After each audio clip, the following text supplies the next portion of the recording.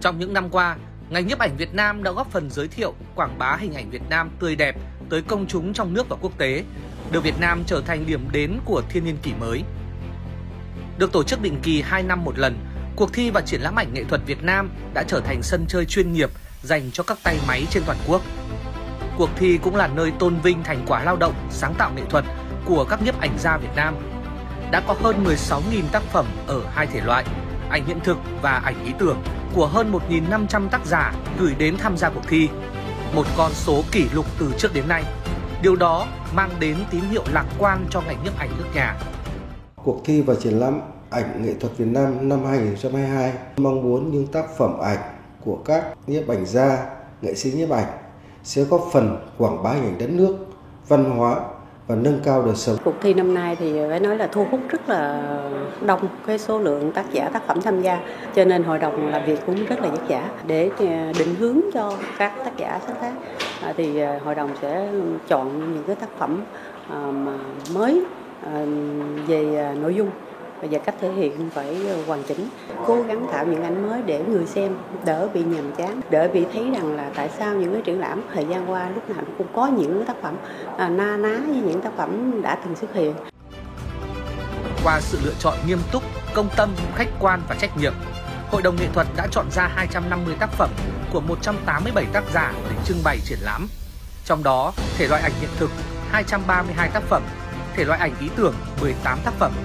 Các tác phẩm được lựa chọn để trưng bày và trao giải thưởng tại cuộc thi và triển lãm ảnh nghệ thuật Việt Nam năm 2022 được hội đồng đánh giá đã bám sát chủ đề, nội dung, đa dạng về đề tài sáng tác, có giá trị về tư tưởng và nghệ thuật. Có nhiều cái tác phẩm nó mới, có những cái góc nhìn mới, đặc biệt là có những cái đề tài mới. Trong cái số hiện thực thì có những cái ảnh bộ nó được thực hiện rất tốt, có câu chuyện, có cấu trúc, có kết cấu. So với chất lượng những năm trước đây thì năm nay nó có thể nổi trội hơn. Ảnh ý tưởng trong một cái quá trình dài hơi hơn thì anh em sẽ quen dần với cái thể loại này, và trong tương lai thì tôi nghĩ rằng nó có những cái ý tưởng độc đáo, truyền tải cái thông điệp, cái nội dung, cái suy nghĩ tích cực trong cái đất nước đang hội nhập và phát triển. Bằng ngôn ngữ nhiếp ảnh, các tác phẩm đã phản ánh chân thực và sinh động vẻ đẹp con người, văn hóa, phong cảnh Việt Nam, thể hiện những vấn đề nóng bỏng, các sự kiện trọng đại của đất nước, những suy nghĩ, ý tưởng của người cầm máy trước cuộc sống đương đại. Tất cả đều hướng đến giá trị chân thiện mỹ. Thì trong cái quá trình mà làm việc tại các cái bãi container thì tôi để ý thấy khu vực này rất hay có máy bay bay qua, vì nó nằm trên cái đường cất cánh của sân bay Cát Bi. Những cái ảnh đẹp nghệ thuật về cái lĩnh vực logistics rất là ít người khai thác. Cái hình tượng mà mình muốn gửi gắm qua đó thì là cái giống như cái biểu tượng vươn cao của cái cột đèn, cũng như là cái hình ảnh cái máy bay thì là muốn thể hiện cho cái khát vọng vươn lên của cái ngành logistics và vận tải biển của cả nước sau cái thời kỳ mà đại dịch. Tác phẩm Bàn thắng vàng này là tôi chụp trong trận chung kết bóng đá nam giữa đội tuyển Việt Nam và đội tuyển Thái Lan tại SEA Games 31. Đây là một bàn thắng ý nghĩa và đã giúp cho đội tuyển Việt Nam vô địch tại SEA Games 31. Cuộc thi ảnh nghệ thuật là một cuộc thi vô cùng ý nghĩa. Xin chúc là cuộc thi thành công tốt đẹp và có những buổi triển lãm thành công, và thêm một lần nữa là giới thiệu quảng bá những cái tác phẩm tốt mà được chọn trưng bày triển lãm và trao giải đến với công chúng hơn nữa. Một giá trị khác mà cuộc thi và triển lãm ảnh nghệ thuật Việt Nam năm 2022 mang lại đó chính là tạo ra cầu nối, tiếp thêm niềm đam mê sáng tạo, qua đó tập hợp, phát triển các tài năng nhiếp ảnh và bổ sung đội ngũ kế cận cho ngành nhiếp ảnh trong giai đoạn mới.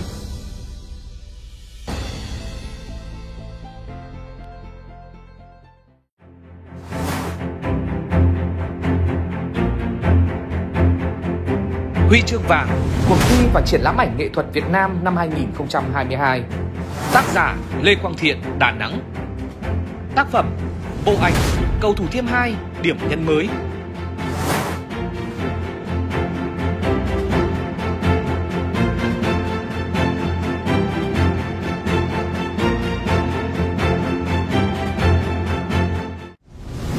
Danh sách tác giả, tác phẩm đạt huy chương bạc cuộc thi và triển lãm ảnh nghệ thuật Việt Nam năm 2022. Tác giả Đinh Trọng Hải, Hà Nội. Tác phẩm Bàn thắng vàng.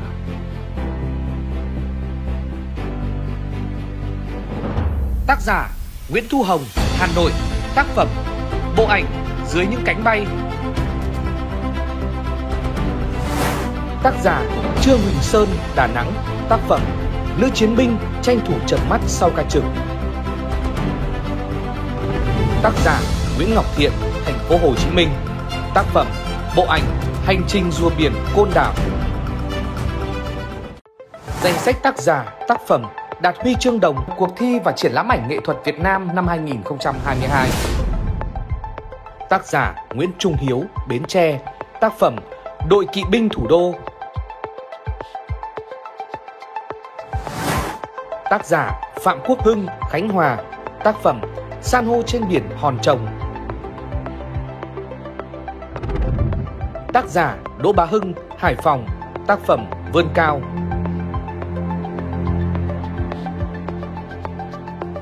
Tác giả Lê Nguyên Huy, thành phố Hồ Chí Minh.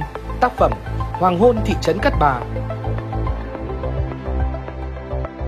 Tác giả Lê Hoàng Mến, thành phố Hồ Chí Minh. Tác phẩm Bộ ảnh Người hâm mộ thành phố Hồ Chí Minh đồng hành cùng đội tuyển U23 Việt Nam. Tác giả Trần Nhân Quyền, Hà Nội. Tác phẩm Bộ ảnh Nghề làm ngói âm dương ở Lũng Gì. Tác giả Phạm Huy Trung, thành phố Hồ Chí Minh. Tác phẩm Bộ ảnh Thế giới nhỏ xinh. Tác giả Huỳnh Văn Truyền, Đà Nẵng. Tác phẩm Đà Nẵng. Danh sách tác giả, tác phẩm đạt giải khuyến khích cuộc thi và triển lãm ảnh nghệ thuật Việt Nam năm 2022. Thể loại ảnh hiện thực. Tác giả Nguyễn Ngọc Ban, Hà Nội. Tác phẩm Ông nội truyền nghề.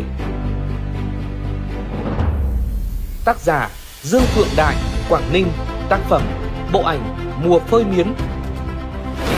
Tác giả Giang Sơn Đông, thành phố Hồ Chí Minh. Tác phẩm Sương trắng miền cổ tích. Tác giả Trương Anh Dũng, Kiên Giang. Tác phẩm Tăng ca. Tác giả Nguyễn Bá Hảo, Lâm Đồng. Tác phẩm Tưới rau. Tác giả Đặng Nguyễn Anh Khôi, thành phố Hồ Chí Minh. Tác phẩm Bình minh rực rỡ. Tác giả Võ Văn Kiên, An Giang. Tác phẩm Chuyến xe tri thức đến vùng sâu.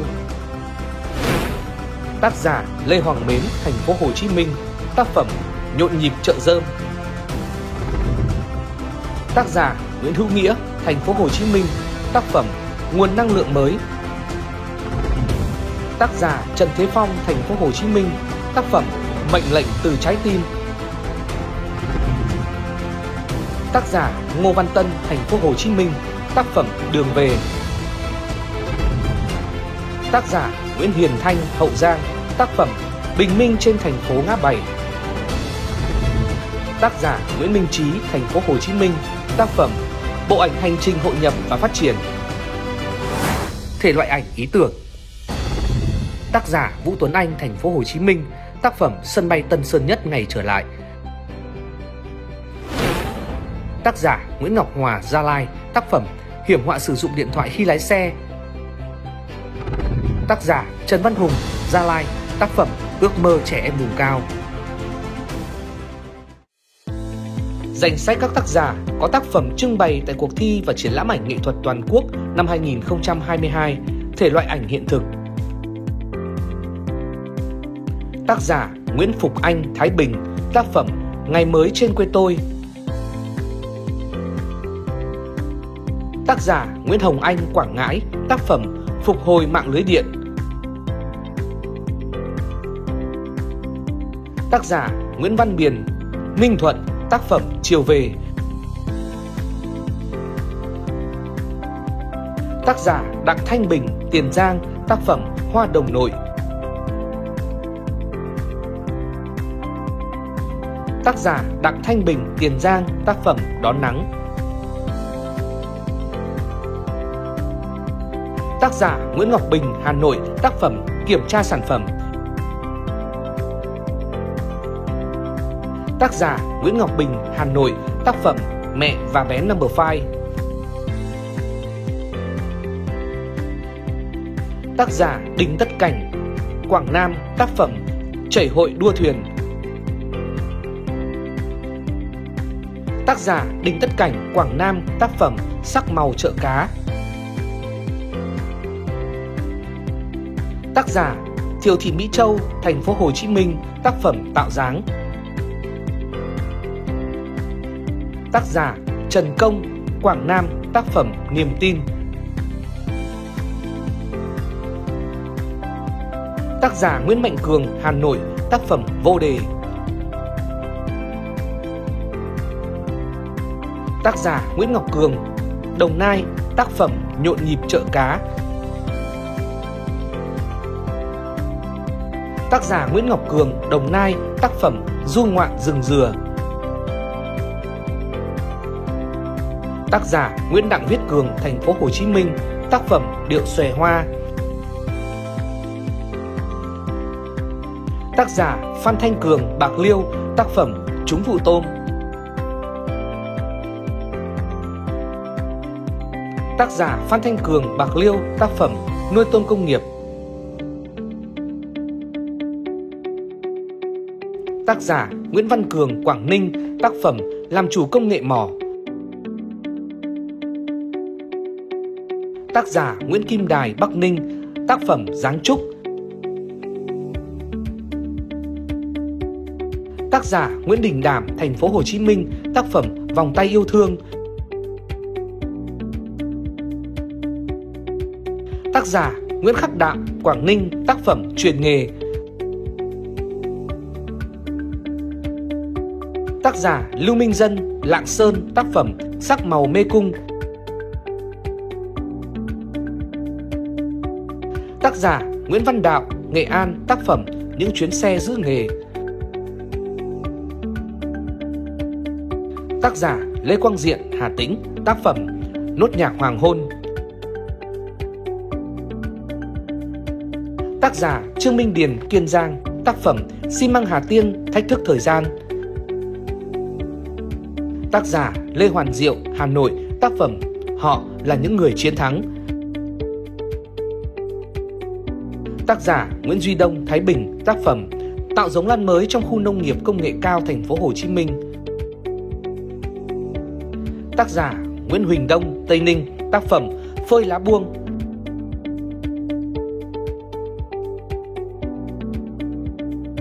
Tác giả Ngô Văn Đức, Đà Nẵng, tác phẩm Soi bóng. Tác giả Bùi Việt Đức, Vĩnh Phúc, tác phẩm Tổ ẩm.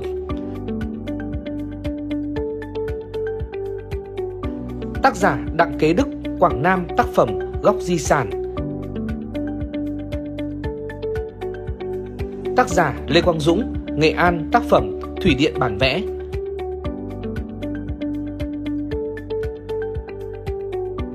Tác giả Trương Anh Dũng, Kiên Giang, tác phẩm Biểu diễn. Tác giả Nguyễn Thế Dương, Hà Nội, tác phẩm Mắt biếc. Tác giả Nguyễn Thị Lý Giang, Hà Nội, tác phẩm Nấu rượu ngày Tết. Tác giả Vũ Thị Thúy Hà, Hà Nội, tác phẩm Niềm vui chiến thắng, SEA Games 31. Tác giả Vi Ngọc Hà, Hà Nội, tác phẩm Du khách tham quan đêm Hoàng cung Festival Huế. Tác giả Cao Thị Thanh Hà, thành phố Hồ Chí Minh, tác phẩm Phục hồi xuất khẩu sau Covid. Tác giả Nguyễn Mạnh Hà, Lào Cai, tác phẩm Lễ cấp sắc của người Dao Đỏ. Tác giả Nguyễn Văn Hải, Quảng Bình, tác phẩm Tĩnh vật.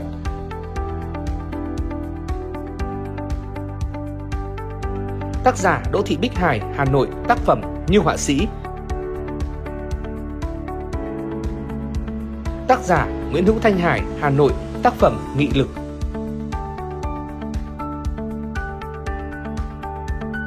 Tác giả Nguyễn Hữu Thanh Hải, Hà Nội, tác phẩm Yoga, nghệ thuật tạo hình.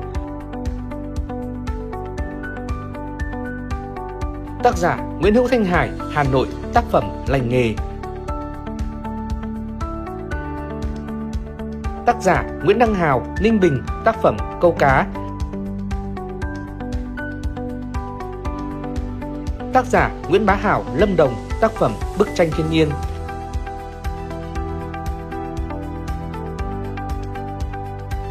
Tác giả Nguyễn Mạnh Hiển, Hải Dương, tác phẩm Vào ca. Tác giả Tô Bá Hiếu, Lào Cai, tác phẩm Hoàng hôn trên đỉnh đèo Ô Quy Hồ. Tác giả Tô Bá Hiếu, Lào Cai, tác phẩm Vẽ sáp ong. Tác giả Nguyễn Khắc Hiếu, Đồng Tháp, tác phẩm Nắng sớm.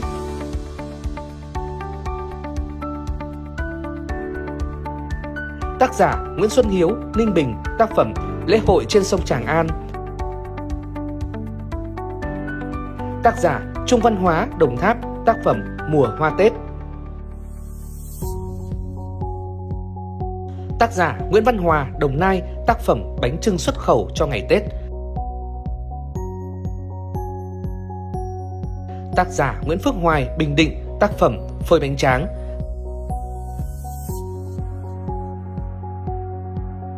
Tác giả Trần Minh Hoàng, thành phố Hồ Chí Minh, tác phẩm Quyết tâm chiến thắng đại dịch. Tác giả Nguyễn Thu Hồng, Hà Nội, tác phẩm Thăng bằng trên không.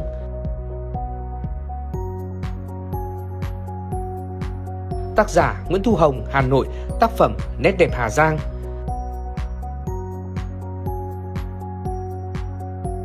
Tác giả Đỗ Tuấn Hùng, Bà Rịa Vũng Tàu, tác phẩm Thu hoạch vàng của biển. Tác giả Đỗ Tuấn Hùng, Bà Rịa Vũng Tàu, tác phẩm Mình cùng về nhà nhé.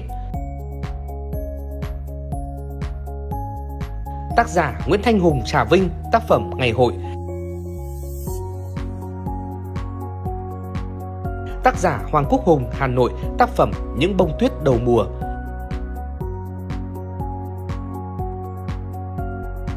Tác giả Nguyễn Thế Hùng, Hà Nội, tác phẩm Ma Bùn. Tác giả Nguyễn Công Hưng, Đà Nẵng, tác phẩm Sắc màu.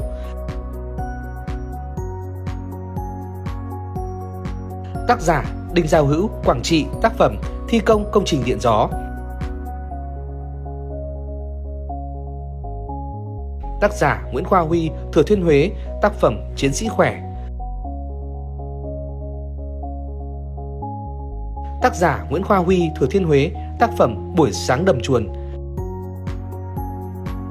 Tác giả Nguyễn Quang Huy, Hà Nội, tác phẩm Bứt tốc, vận động viên Trần Hưng Nguyên phá kỷ lục SEA Games, nội dung 400m hỗn hợp nam. Tác giả Lê Nguyên Huy, thành phố Hồ Chí Minh, tác phẩm Cảng Cát Lái. Tác giả Nguyễn Hồng Huy, Đà Nẵng, tác phẩm Đợi cá.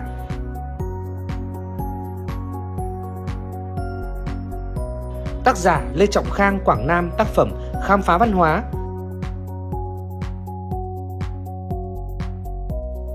Tác giả Dương Duy Khang, Ninh Bình, tác phẩm Cửa hàng kèn. Tác giả Phạm Đăng Khiêm, Quảng Nam, tác phẩm Lễ hội khinh khí cầu Hội An. Tác giả Lê Trung Kiên, Yên Bái, tác phẩm Xuân bên hiên nhà. Tác giả Vũ Văn Lâm, Hải Phòng, tác phẩm Đỉnh Phù Vân. Tác giả Vũ Văn Lâm, Hải Phòng, tác phẩm Nét vẽ thời gian.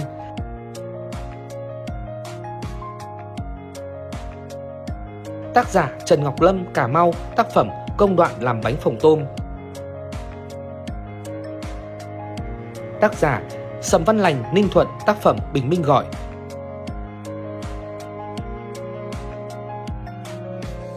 Tác giả Sầm Văn Lành, Ninh Thuận, tác phẩm Gốm mới.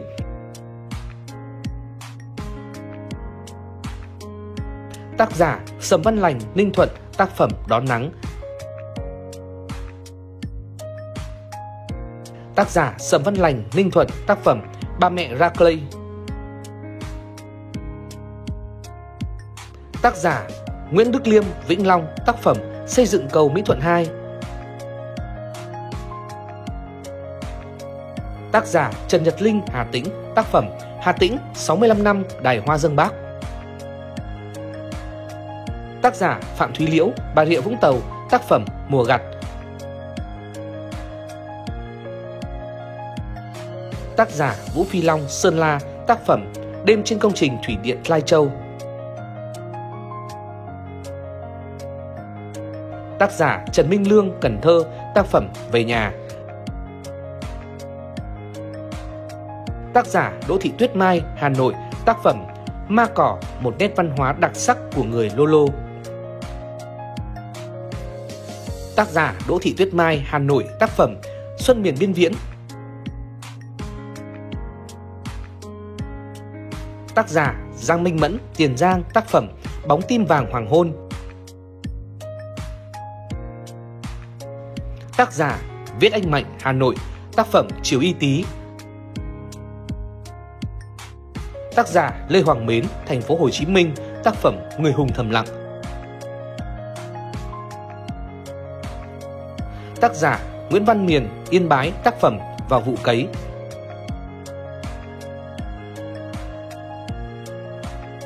Tác giả Chu Văn Minh, Lạng Sơn. Tác phẩm Nắng sớm Mẫu Sơn. Tác giả Trần Văn Minh, Thái Nguyên. Tác phẩm Đúc họa đồng quê.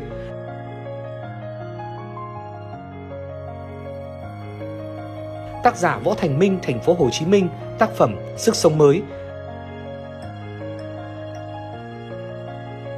Tác giả Trương Công Minh, Đà Nẵng. Tác phẩm Muối hầm ra lò. Tác giả Nguyễn Kỳ Nam, Hà Nội. Tác phẩm Điện vượt biển ra đảo Phú Quốc. Tác giả Nguyễn Kỳ Nam, Hà Nội. Tác phẩm Về cõi linh thiêng. Tác giả Nguyễn Kỳ Nam, Hà Nội. Tác phẩm Triều Đồng Lâm, Hữu Lũng, Lạng Sơn. Tác giả Quách Ngọc Nam, Thanh Hóa. Tác phẩm Nghề làm đường phèn.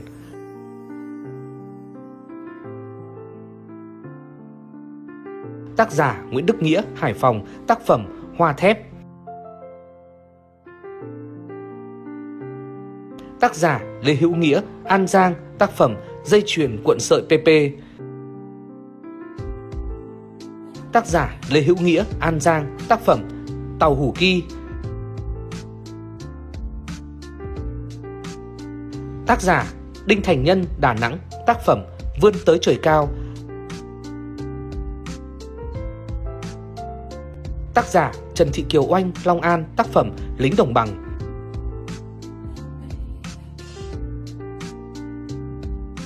Tác giả Hà Tấn Phát, Bến Tre. Tác phẩm Nghề truyền thống.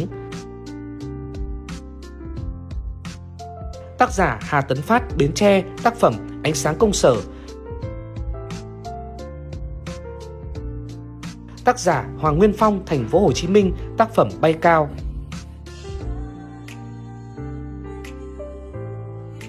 Tác giả Hoàng Nguyên Phong, Thành phố Hồ Chí Minh. Tác phẩm Niềm vui chiến thắng.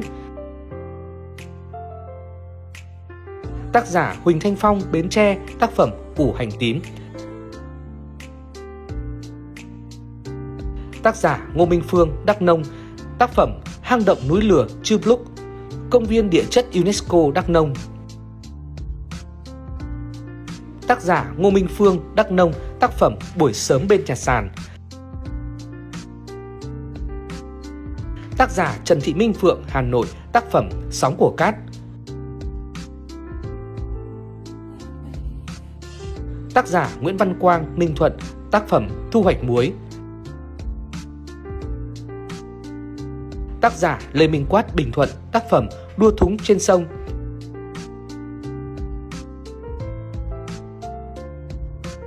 Tác giả Lê Minh Quát, Bình Thuận. Tác phẩm Niềm vui ngày cuối tuần. Tác giả Nguyễn Linh Vinh Quốc, Gia Lai. Tác phẩm May lưới.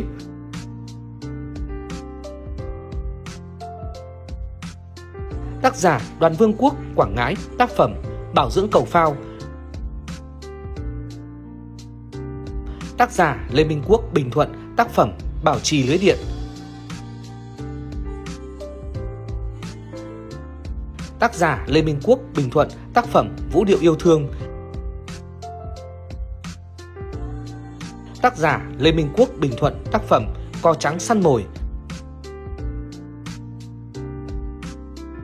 Tác giả Trần Quang Quý, Bắc Ninh. Tác phẩm Tình quan họ.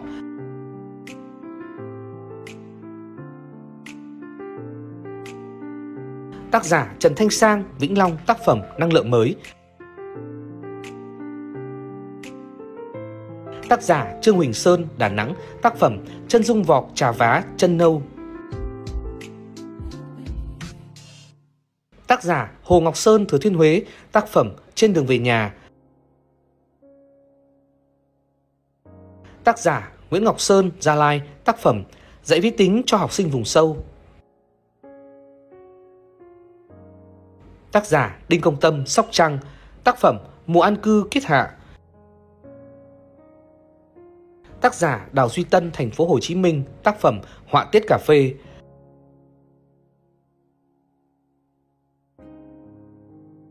Tác giả Đào Duy Tân, Thành phố Hồ Chí Minh, tác phẩm Hòa chung một nhịp.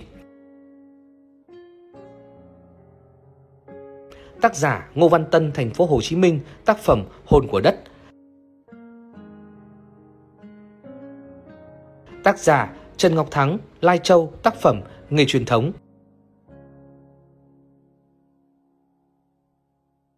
Tác giả Lê Hoàng Thái, Long An, tác phẩm Hành quân. Tác giả Nguyễn Hiền Thanh, Hậu Giang, tác phẩm Công nghệ bao bì. Tác giả Đào Kim Thanh, Hà Nội, tác phẩm Nơi chắp cánh ước mơ. Tác giả Lê Tấn Thanh, Thừa Thiên Huế, tác phẩm Trên đầm. Tác giả Phạm Quang Thành, Thành phố Hồ Chí Minh, tác phẩm Nghệ nhân phố cổ Hội An. Tác giả Phạm Đình Thành, Hà Nội, tác phẩm Ba thế hệ. Tác giả Nguyễn Anh Thao, Hải Phòng, tác phẩm Chùa Ba Vàng mừng ngày Phật đản. Tác giả Nguyễn Anh Thao, Hải Phòng, tác phẩm Đường về cõi Phật. Tác giả Đàm Văn Thảo, Quảng Ngãi, tác phẩm Cầu cổ lũy trong mây. Tác giả Nguyễn Ngọc Thiện, Thành phố Hồ Chí Minh, tác phẩm Thế giới trong gương.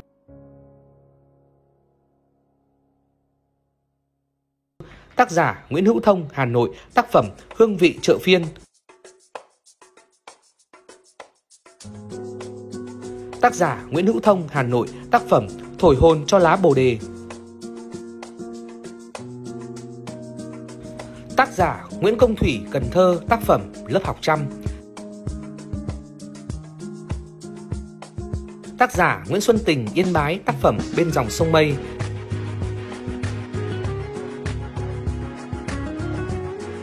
Tác giả Nguyễn Xuân Tình, Yên Bái, tác phẩm Tiết học sau Tết. Tác giả Dương Văn Toàn, Quảng Ninh, tác phẩm Vươn tới đại dương tại xưởng đóng tàu Nosco Tiền Phong trên làng đảo Hà Nam, Quảng Yên.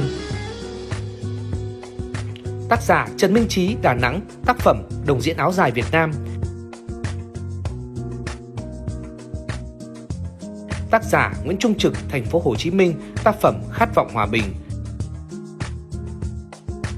Tác giả Phạm Huy Trung, Thành phố Hồ Chí Minh, tác phẩm Mùa xuân trên nương.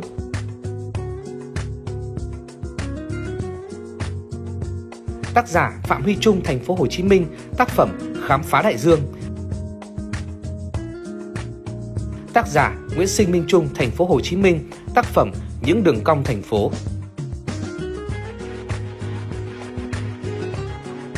Tác giả Nguyễn Sinh Minh Trung, Thành phố Hồ Chí Minh, tác phẩm Những đường cong. Tác giả Nguyễn Văn Trường, Bắc Ninh, tác phẩm Nghề mây che đan ở Xuân Lai. Tác giả Huỳnh Văn Truyền, Đà Nẵng, tác phẩm Diện mạo mới của công viên Mê Linh, tượng đài Trần Hưng Đạo. Tác giả Huỳnh Văn Truyền, Đà Nẵng, tác phẩm Bến cá Tam Quan. Tác giả Huỳnh Tuấn Truyền, Cà Mau, tác phẩm Cơm trưa giữa đồng sau khi giúp dân thu hoạch lúa bị ngập lụt. Tác giả Bùi Duy Tư, Ninh Bình, tác phẩm Cầu cho quốc thái dân an. Tác giả Đỗ Hữu Tuấn, Bình Thuận, tác phẩm Nhụy hoa của thép. Tác giả Huỳnh Trần Thanh Tuấn, Thành phố Hồ Chí Minh, tác phẩm Vươn lên năng lượng xanh. Tác giả Phạm Văn Tuấn, Cà Mau, tác phẩm Nghề truyền thống. Tác giả Nguyễn Tấn Tuấn, thành phố Hồ Chí Minh, tác phẩm Điệu múa rước nước ở thánh địa Mỹ Sơn. Tác giả Lê Anh Tuấn, Đắk Nông, tác phẩm Trong cam mổ nối gân bàn tay. Tác giả Đỗ Thiện Thanh Tùng, Cần Thơ, tác phẩm Công trình mới. Tác giả Nguyễn Sơn Tùng, Lạng Sơn, tác phẩm Bếp ấm bản khoang.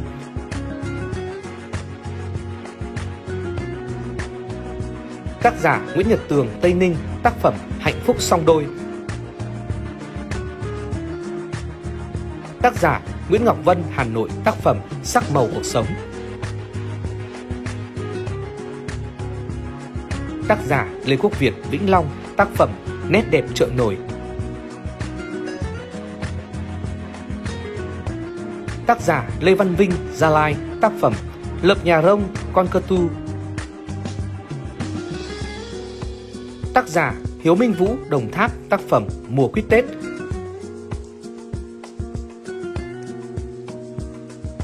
Tác giả Hiếu Minh Vũ, Đồng Tháp, tác phẩm Đặc sản nem Lai Vung.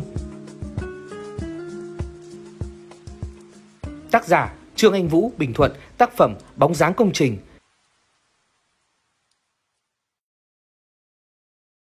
Tác giả Nguyễn Thị Hải Yến, Phú Thọ, tác phẩm Phụ nữ bản còi. Tác giả Nguyễn Mạnh Cường, Lào Cai, tác phẩm Bộ ảnh Kỳ quan tuyết trên đỉnh Phan Xipang. Tác giả Nguyễn Văn Cường, Quảng Ninh, tác phẩm Bộ ảnh Thợ mỏ vào ca.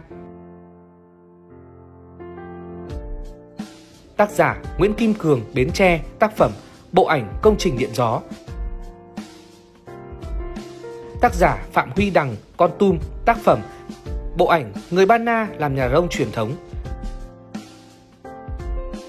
Tác giả Nguyễn Thị Lý Giang, Hà Nội, tác phẩm Bộ ảnh Tơ sen Phùng Xá. Tác giả Nguyễn Thanh Hải, Hà Tĩnh, tác phẩm Bộ ảnh Đón anh về giữa đại dịch Covid. Tác giả Nguyễn Thanh Hải, Hà Tĩnh, tác phẩm Bộ ảnh Tự hào lắm Việt Nam ơi. Tác giả Nguyễn Khắc Hào, Hưng Yên, tác phẩm Bộ ảnh Ngọt ngào mật ong hoa nhãn. Tác giả Vũ Thúy Hoa, Hà Nội, tác phẩm Bộ ảnh Hương sen Hà Nội. Tác giả Đặng Thanh Hòa, Đà Nẵng, tác phẩm Bộ ảnh Ưu tiên xét nghiệm Covid-19 cho người nước ngoài ở Đà Nẵng. Tác giả Nguyễn Công Hưng, Đà Nẵng, tác phẩm Bộ ảnh Tình người sau lũ ống Tây Giang. Tác giả Trần Lê Huy, thành phố Hồ Chí Minh, tác phẩm Bộ ảnh Bên sông Sài Gòn những ngày mới. Tác giả Lê Viết Khánh, Hà Nội, tác phẩm Bộ ảnh Sắc màu hoa giấy Thanh Tiên. Tác giả Nông Việt Linh, Hà Nội, tác phẩm Bộ ảnh Kỵ binh cảnh sát cơ động đổ mồ hôi ngày đêm luyện tập trên thao trường. Tác giả Đặng Hồng Long, Bình Thuận, tác phẩm Bộ ảnh Nghề truyền thống.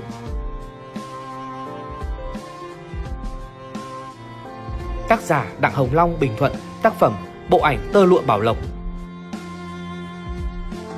Tác giả Lê Hoàng Mến, thành phố Hồ Chí Minh, tác phẩm Bộ ảnh Bến Tre phát triển làng nghề chỉ sơ dừa truyền thống. Tác giả Ngô Văn Minh, Hà Nội, tác phẩm Bộ ảnh Tơ sen. Tác giả Lê Hữu Nghĩa, An Giang, tác phẩm Bộ ảnh Làng nghề dây keo ở An Giang. Tác giả Ngô Quang Phúc, thành phố Hồ Chí Minh, tác phẩm Bộ ảnh Lễ hội KT Tháp Porome. Tác giả Ngô Quang Phúc, thành phố Hồ Chí Minh, tác phẩm Bộ ảnh Thu hoạch củ sắn. Tác giả Trần Nhân Quyền, Hà Nội, tác phẩm Bộ ảnh Thép đã tôi thế đấy. Tác giả Nguyễn Viết Dừng, Hải Phòng, tác phẩm Bộ ảnh Mô hình 3 tại chỗ. Tác giả Nguyễn Hiền Thanh, Hậu Giang, tác phẩm Bộ ảnh Độc đáo lễ hội kiết giới Sima.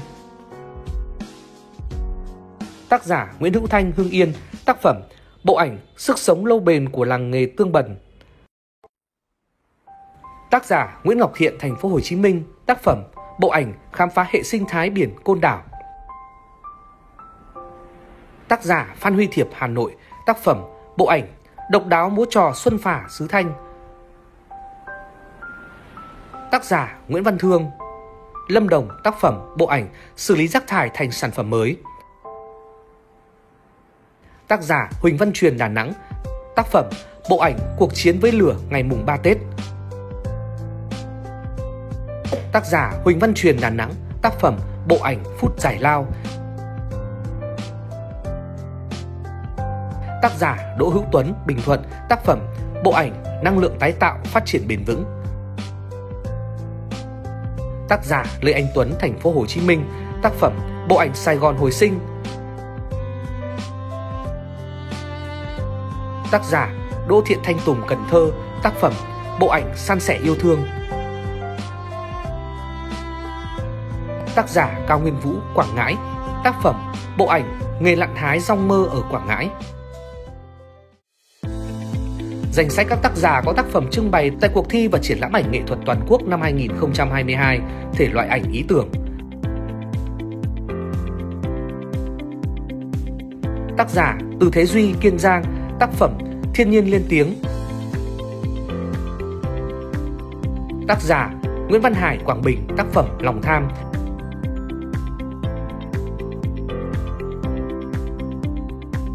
Tác giả Chu Đức Hòa, Cao Bằng. Tác phẩm Hình bóng.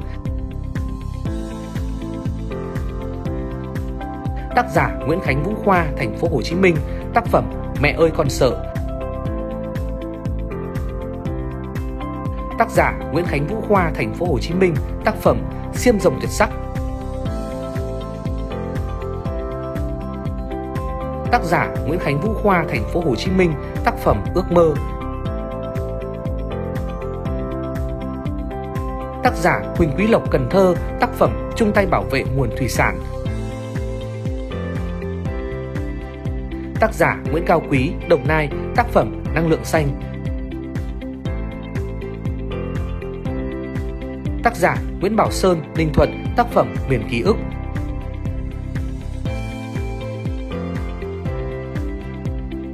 Tác giả Đỗ Ngọc Thành, Phú Thọ. Tác phẩm Giấc mơ của mẹ. Tác giả Nghiêm Sĩ Thương, Hà Nội. Tác phẩm Tuổi xuân thì. Tác giả Vũ Ngọc Tuấn, Hà Nội. Tác phẩm Dòng thời gian.